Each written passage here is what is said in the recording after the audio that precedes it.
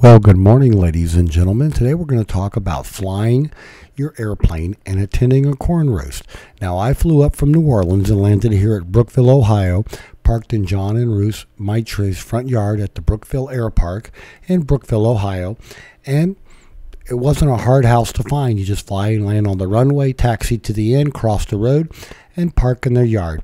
But anyway, I flew from New Orleans up there to them, about 600 miles, because we were going to fly up the next day to Lansing, Michigan, and attend a corn roast at Chuck Pantera's up in Lansing, Michigan.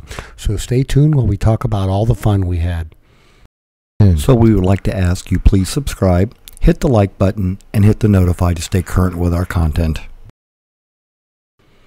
Now, once we got up to Lansing, John and I walked right over to the Luna Moth and had our picture taken by it. Chuck Pantera has this priceless airplane parked in his yard, and he lives on an air park, grows corn behind his house, and the runway's right in front of it. So it was really nice to go and attend the party, see the house. And again, this is in the middle of summer, August of 1994, and they offered me to go inside in the air conditioning because they thought it was a little warm being 75 degrees outside in the shade. But it was wonderful for me because coming from New Orleans, we only see 75 in the shade in the middle of winter. So anyway, again, a corn roast in Chuck Pantera's up in Lansing, Michigan.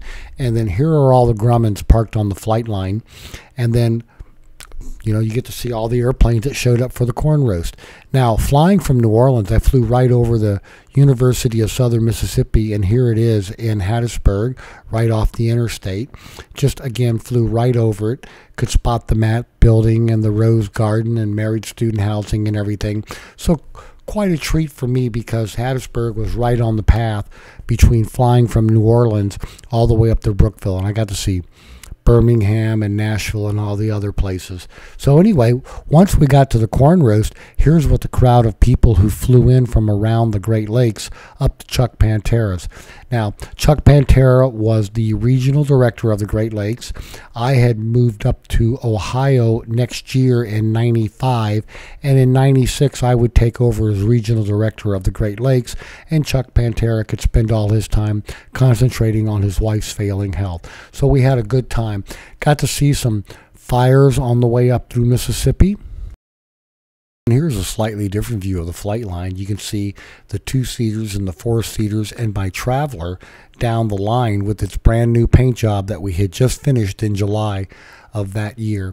And then just some houses in the Lansing, Michigan area flying over, just shooting down colorful cars on the parking lot. But again, getting to look at the air, getting to look at the ground from the air in an airplane is something a lot of people don't get to see. Now, at the beginning of the flight, here's what you get to see. You get to see my car parked in front of my hangar at Kilo Papa Charlie Uniform, the old Picayune Airport back in the day, runway 6 and 24. But there was my 1977 Jaguar parked in front of my Traveler in my T hangar with the dirt floor, kind of hard to work in. And then here's a better picture up in Lansing, Michigan of the Luna Moth that the Panteras have in their backyard. Open cockpit, nice airplane, experimental. And then here's another over-the-air shot showing John's house with parking in his front yard and his car in the driveway and the runway right there. You just cross the road. You come across the runway, you taxi into the grass, you go between those trees, and bazam, you're in the front yard and ready to park in Brookville. And then here's another shot of USM and the married student housing that was near the stadium in Hattiesburg, Mississippi. And while we were flying overhead, I even concentrated in the upper left-hand corner there, the math building and the beautiful rose garden that's set right in front of it.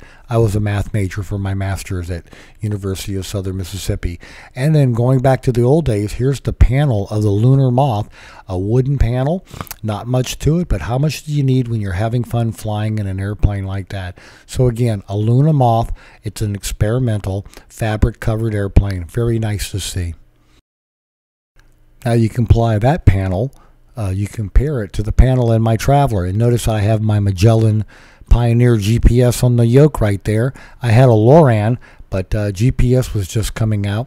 And here's the Pantera house right off the airport, and you can see all the corn behind the house. And again, this is in Lansing, Michigan. Beautiful climate up there.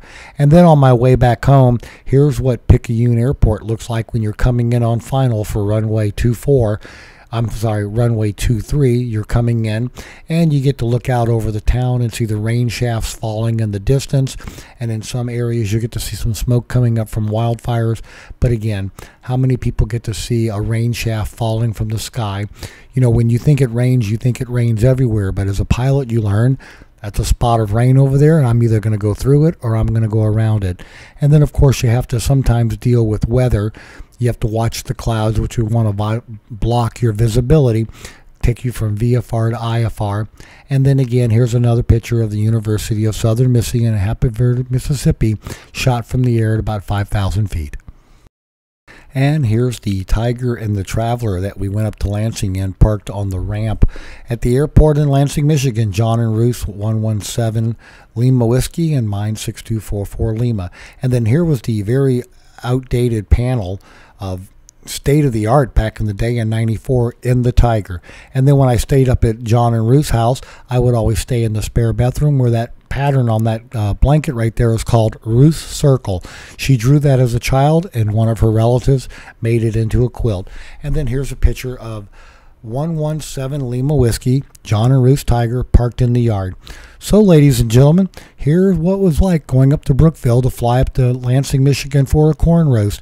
We hope you found all this useful and informative. Thanks so much for watching. Appreciate it.